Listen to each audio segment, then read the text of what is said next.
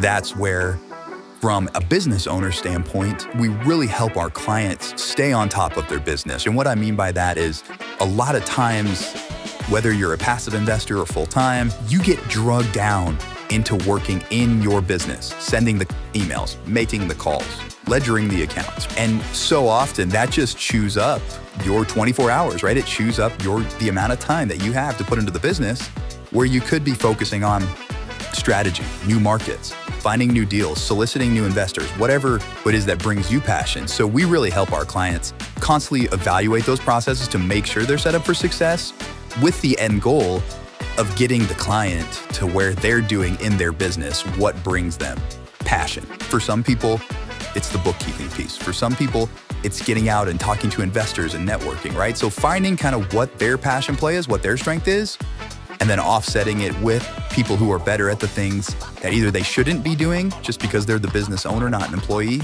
or things that just aren't within their skill set. And then we're there constantly monitoring and refining to make sure everything's trucking along as efficiently as possible.